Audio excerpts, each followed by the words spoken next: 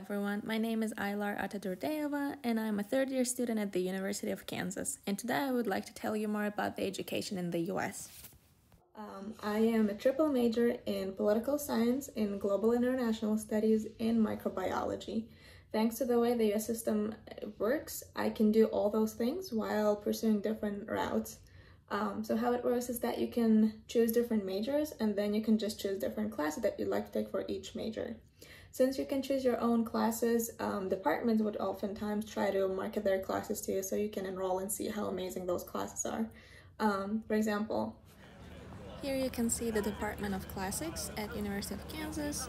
They are offering several classes next semester, most of them about ancient history, and you can see how they're trying to recruit students by dressing up like those characters that you would be learning about in those classes.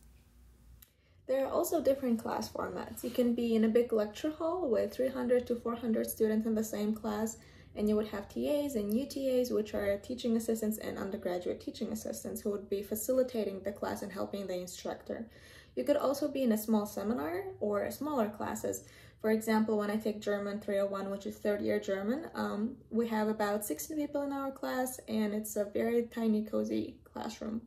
But this is what that lecture would look like with 300 people. We have big screens where you can see the slides, and if you have any questions, you can stop by after the class and talk to your instructor.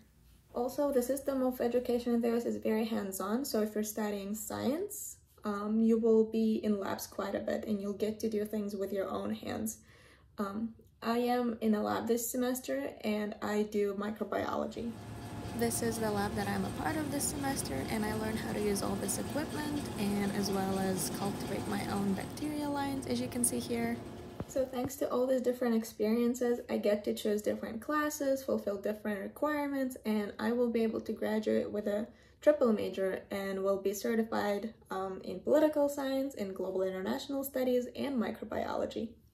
And you can do the same thing if you intend to pursue your education in the United States. Please let me know if you have any questions. I will be more than happy to answer any questions that you might have.